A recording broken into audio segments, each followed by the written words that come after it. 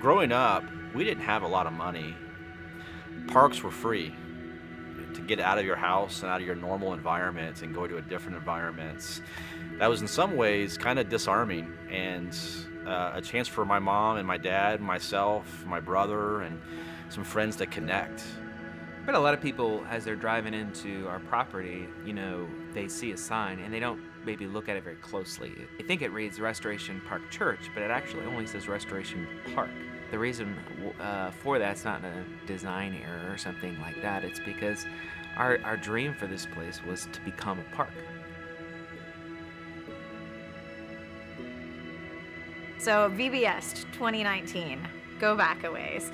We have 200 kids on our campus. It's a phenomenal 5 straight nights of kids learning about Jesus, 200 children, 100 volunteers. It's awesome. Outside, all we had in the parking lot was an enormous tent for snacks and an enormous tent for crafts, which doesn't lend itself to being a whole lot of fun. So we have this huge unused parking lot in front of Building B, in front of our kids' building. And for probably at least 3 to 4 years, I've been thinking, I wish that we could utilize that space. I wish that there was something out there for kids that would make it awesome. This past year in 2022, we realized that we had to take a serious look at how we create community. The mission of our church is Christ revealed, people restored. And when you hear those words, Christ revealed, it sounds like we're just putting Christ out there for everybody to see. But if you read the Gospels, what you find is people really begin to see who Christ is in casual conversation.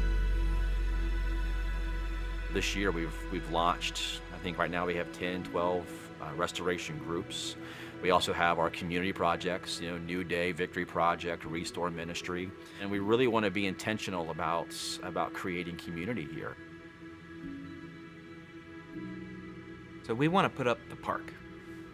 And the first step of that is actually to create a park with a play area, a park where eventually there's going to be an outdoor stage, a place for people to sit in the shade, a place where there's be music, community, even a little adventure area for the kids. We're going to have to put up the park in multiple phases. The first phase that we expect the greatest financial investment. It's about $200,000. What that's going to allow us to do is put in a playground area with rubber surfacing for safety for the kids, 2 slides for them, 2 basketball courts that are in. We're going to be able to rework those. We're going to be able to resurface the area. Also, there's going to be a gaga pit, some tables, landscaping, rocks, some trees, beautifying the area as a whole. Now, that $200,000 mark sounds like a lot, but there's a couple of things that we need to consider. The first is the church is already dedicated to matching any personal donations that are given. So already that $200,000 is cut in half to $100,000. And then we've already reached out to some key donors, and we've surpassed the $30,000 mark already.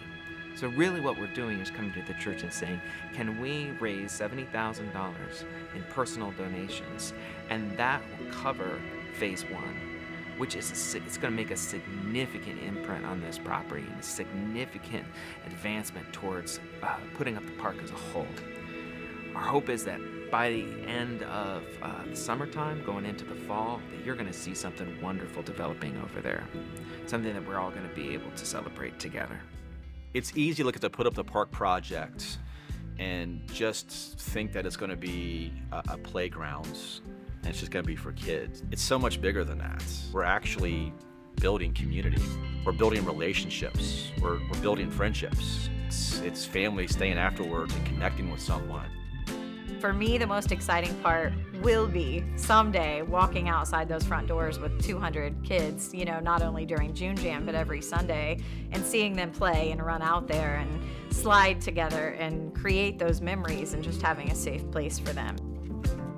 Our dream is that over, the next few years and decades, that this place would be transformed into a beautiful place. A place that when people come on, they feel a sense of peace. They feel a sense of belonging. To have a place where people from all different ages, different hobbies, different interests, different occupations, be able to come together and share life together in that way.